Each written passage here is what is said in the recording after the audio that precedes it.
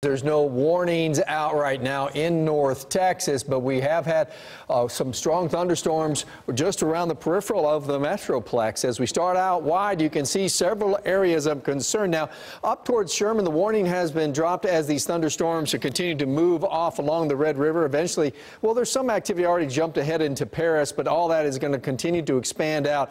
So it could get into parts of northern Greene County and into Delta County as well as Lamar. But this activity is just to the west of Tarrant County. Scott Padgett is going to zoom in a little bit closer, and you can see a couple of cells here, not a lot of upper air support, so the stronger thunderstorm that was at the Jack County line split apart. So this whole area is going to continue probably to merge back together. It's not moving very fast. Again, as we've been telling you here throughout the 4 o'clock show, only about 10 miles an hour. It could kind of speed up here over the next hour if it continues to line up. But here are some arrival dates for the various thunderstorm activity that's going on. Nothing severe, but some brief heavy rain. You see in Garner just a little after 5 o'clock and advance at about 5:14 or so. So as we get rid of that and again look at this kind of cluster of thunderstorms developed, notice there's some stuff in Erath County. There's some very strong thunderstorms down in Hamilton, and they've been producing 70-mile-per-hour winds, but that's not part of our forecast. We'll continue to watch this carefully as it moves in for the rest of the evening, a little bit closer to Tarrant County, Hood County,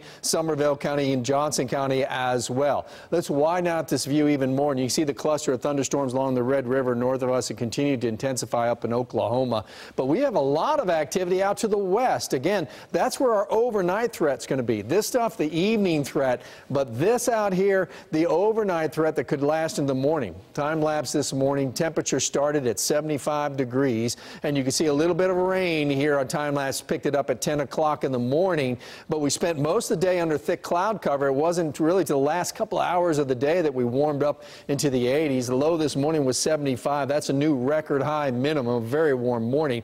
And 88 degrees was the high today. By the way, 75, that's the warmest morning we've had so far this year. There's a lot of humid air in place.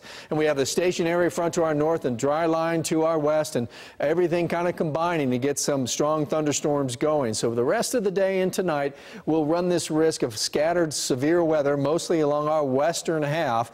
We're going to have that dry line produce another line of strong thunderstorms, and overnight, again, we'll watch these thunderstorms make their run for the Metroplex. We could have some diving down from the northwest as well in the overnight hours, and some of this could be around in the morning for a few showers, but during the afternoon heating with all the frontal boundaries around and the outflow boundaries, we could have, again, a round of strong thunderstorms tomorrow afternoon. That'll keep the temperatures in the upper 80s.